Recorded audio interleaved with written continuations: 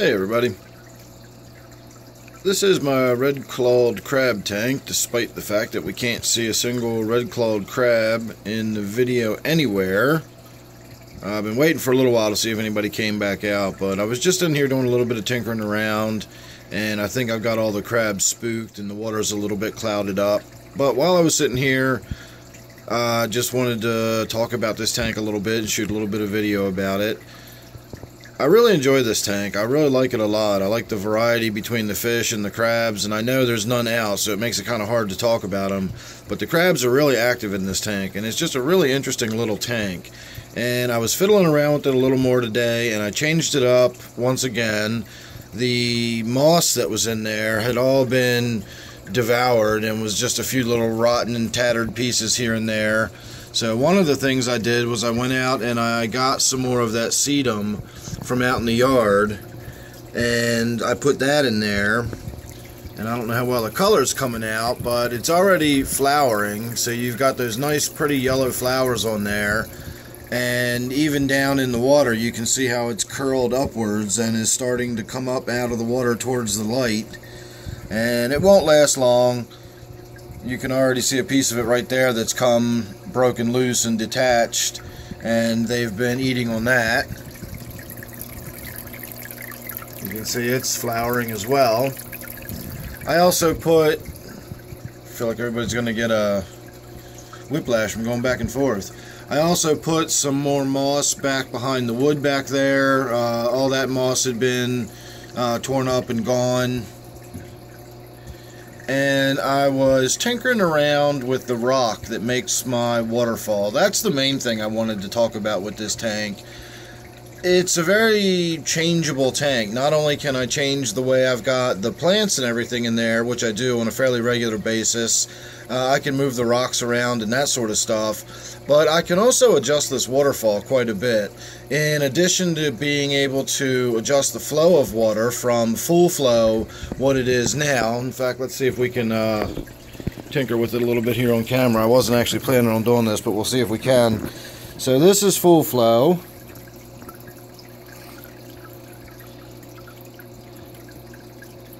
That's about half flow. And that's pretty much as low as I can make it. So if I turn it up just enough to get the water onto that rock,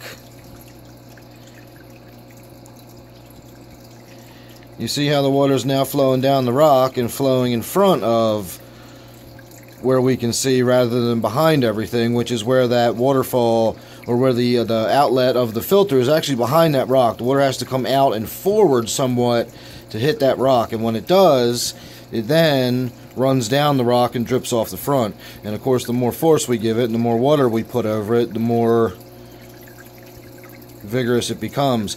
But it still runs across the face of that rock and down and off of the rock. Let me switch my hands around again a moment. So what's important about this rock is it's at a slight angle this way. We've got this curved line and sort of point here, and it's also rounded this way. So all of those features of that rock give it a distinct personality as far as the way the water flows over it, runs off of it. You know, it just changes the way it looks, the way it sounds even. And I just ran outside and I picked up a few other small rocks.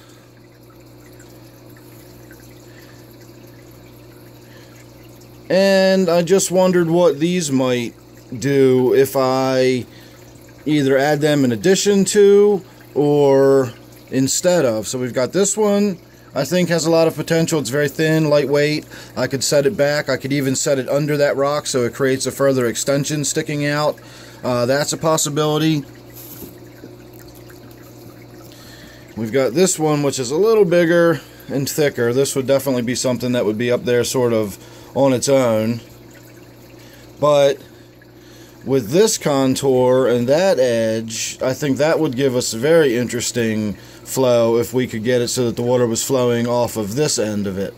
It would also push the water off to the right rather than off to the left. I know it's not coming out really well in this light. So that one, and then I have this one, which is also very long, very flat on this side, but curved on this side, with grooves and textures in it. So once again, you know, sorry fish, that might be interesting to have the water flowing across that. So I'm not going to do it in this video. I will do a video about that, especially if you're interested. If anybody wants me to see, you know, to see a video with me changing it up and doing different stuff with the waterfall, let me know. I probably will do it anyway, but I would be interested to hear your thoughts about that. And it's just one of those things with a little bit of creativity and some time and a little bit of tinkering around, you can really take an existing tank, and without doing much at all, you can really shift the feel. You can also do the same thing with lighting a lot of times. You can just make some subtle adjustments to the lighting, the color temperature, how much lighting, where you've got it, you know, how the shadows are falling and what's being highlighted by the light versus what's being shadowed. And, you know, you can change the depth and the texture of the tank by making some simple adjustments like that. So it'll be interesting to see what we can do in addition to changing the volume of the water that comes out of that waterfall, changing the different rocks that it flows across and getting a different feel for how it looks.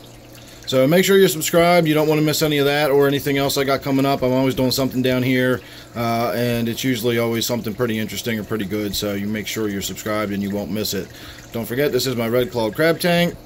Thanks again for watching. Hope you enjoyed it, and I'll see you real soon in the next one.